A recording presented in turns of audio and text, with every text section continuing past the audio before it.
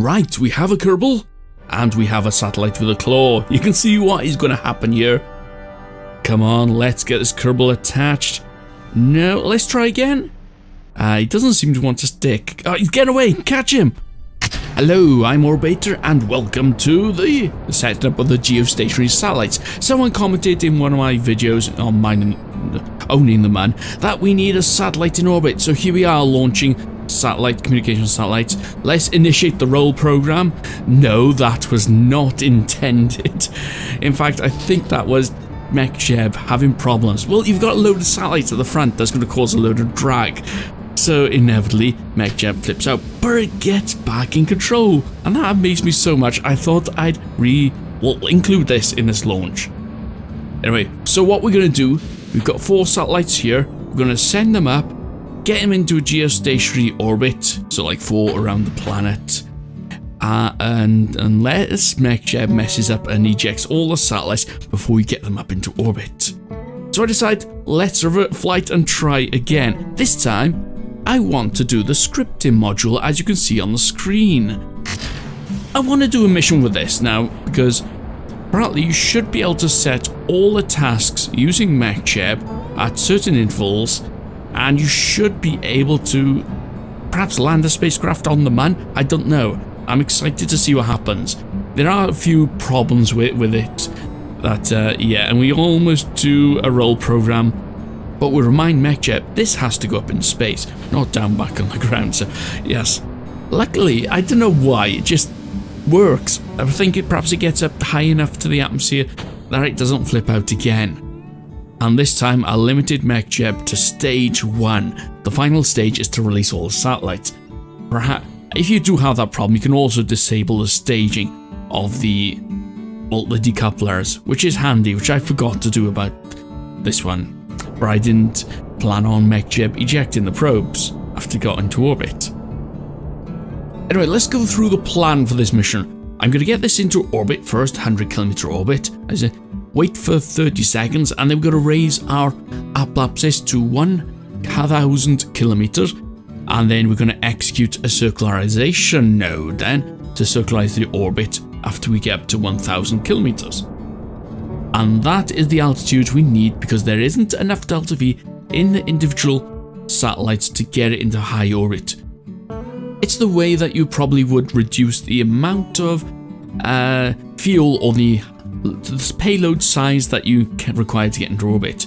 What would probably happen in real life is that the main rocket that we're firing by here to get the spacecrafts or the satellites up into orbit would probably burn, get everything up to a certain height, certain altitude, and then eject the spacecraft and let them go on their merry way while it deorbits itself.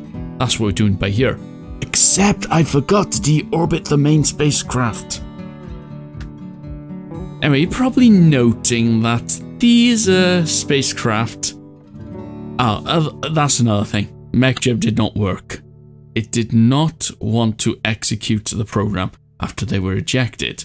So after reloading everything, and you notice now our Kerbal appears, that we're executing a script. The problem is, when you've got a script running and your main spacecraft is the spacecraft that you brought everything up into orbit, but you don't want that, and the scripting program, you want it to work on another spacecraft, it doesn't seem to work. So I was hoping to use this to recreate the Falcon Heavy X launch, but it looks like we're not going to be able to use MechJeb to do that, to do individual modules. So I'd have to quickly switch over, quickly load the scripting up, and then execute it for the landings, which would be a bit of a pain. It's not what I wanted to do. I know I could use Kerbal operating system, but I haven't got the time to learn the programming. Right, anyway, we've got the satellite up into, 2,863 kilometer orbit. We'll circularize it now, and it's just finished. That is the geostationary height that you need for Kirby. Now, what's geostationary for those who don't know this term? Well, basically, geostationary orbit is what you need for a spacecraft to be above the planet, say like Earth, say like you're watching satellite TV or something. You need that satellite to be just high enough so the orbit period is the same as the rotation of the planet. And that's what 2,863 kilometers up is for Kerbin. at that speed. If you click the nav ball to change it to surface speed, you should read a surface speed of almost 0. That way, in other words, you're just staying over the same spot around Kerbin. So let's demonstrate this in the map view, and you probably could see I haven't spaced the space probes around properly. I was using timing of the orbit of 1,000 kilometers, and it doesn't seem to have worked out because I realized after you've changed the orbit up to the geostationary orbit on the first initial one, then the time of your orbit is going to change. So then, yeah, I've messed it up basically. I should have worked this out a bit better. Okay, so now we're coming up to 2,863. Circularize the orbit. Probably noticed that the other spacecraft were in sync with the rotation of the planet Kerbin. Okay, so this is probably not the best setup, however, the spacecraft will always receive each other's signals because there's always one in a line of sight either, and that means one will always be in communication with the Kerbal Space Center. And that in turn means that anything in space should be able to have a signal. Anyway, we haven't finished up setting the satellites, and you probably wondered why the claw was on there. And yes, we're going to have Kerbal connected to the front of the satellites. Because we're trying to save on money, so we haven't got a big brain computer on this to transmit the signal, so we're going to use a Kerbal instead. She doesn't seem happy about it until we start transmitting. Oh, and she loves it. Think of it, all those radio shows and TV shows going through your head in one go. Well, that's not probably the purpose, not this, but however, it'll be like living in the Matrix. Or I don't know, is this a cruel thing to do to Kerbals? Let me know in the comments below. Right, who have we got? We've got Rodwell Kerman here. Let's attach him to the front. Okay, all you have to do is target the Kerbal. Point at target and then thrust towards it, or towards the Kerbal, and attach him. Alright, he seems to enjoy it.